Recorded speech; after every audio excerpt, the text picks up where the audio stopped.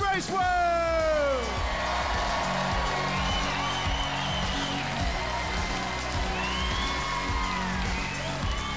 Hello, how are we doing? Welcome to the Best Foods Comedy Gala. How are we feeling?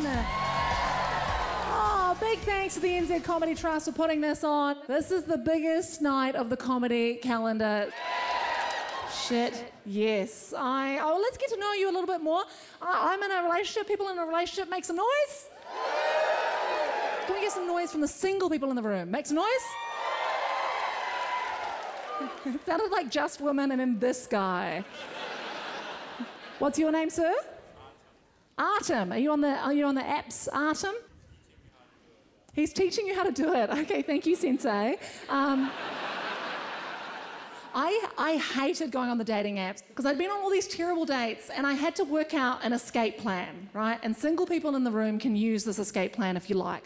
What you do, if you're ever on a date with someone and during the date you realise that they're quite boring, right? What you do is you just slowly inch your seat away. You're like sat at a restaurant or something. Just slowly inch your seat away, inch by inch, very, very slowly, until you're back home again.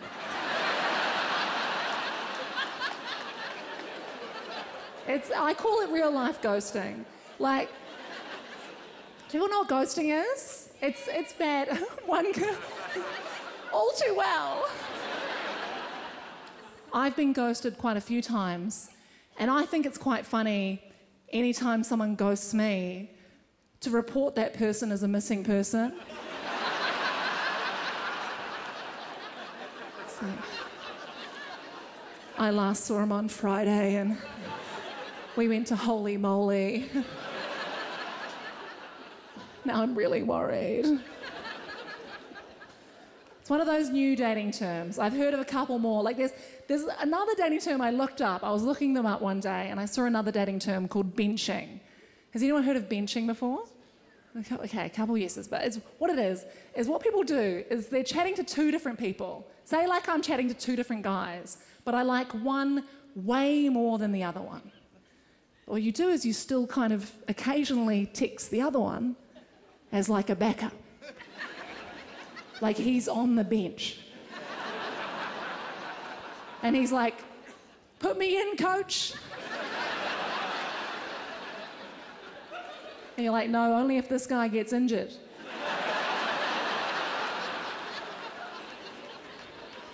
But I love these dating terms to the point now where I've started making my own up. I've come up with a couple dating terms. I want to share them with you. You can spread them around. Maybe they can become a thing, right? The first thing I've thought of, this first dating term, is called canarying. Right? That's when you want to hook up with someone but you're not sure, so you send your friend in to have sex with them first.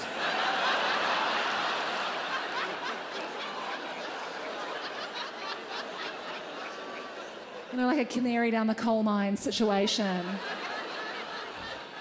They come back, they got chlamydia, you're like, oh. Sorry, Rachel. You're riddled. The other one I've thought of, it's called hot spotting. Okay? That's when you have a few hookups, right? And every time you go back to someone new's house, you ask for the Wi-Fi password.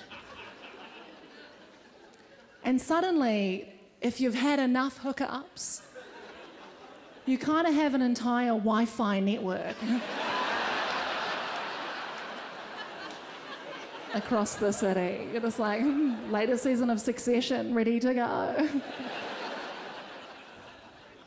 I'm just quickly aware now that my parents are in the room. I'm not a slut anymore. No, I do love my family. Does anyone got a family? 3 of you. It's orphan night at the Civic. I don't have any kids, but I've got a couple of nieces and nephews. My niece, she's just become a bit of a narc, you know? Like, she goes to school now and she's been telling on her friends that she goes to school with to me about swearing. She'll come up to me and she'll be like, Auntie Mel, someone at school said the C word. And I'm like, okay, but also I think kids swearing's quite funny. So I was like, what's the C word? She said crap. I was like, damn it. Don't waste my time. It's you idiot.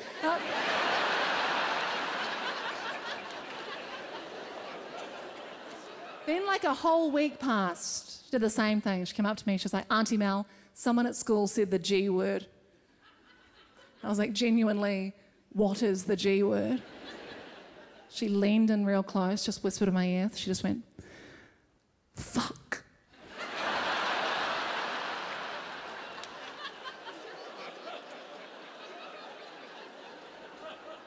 Not the smartest girl in the world.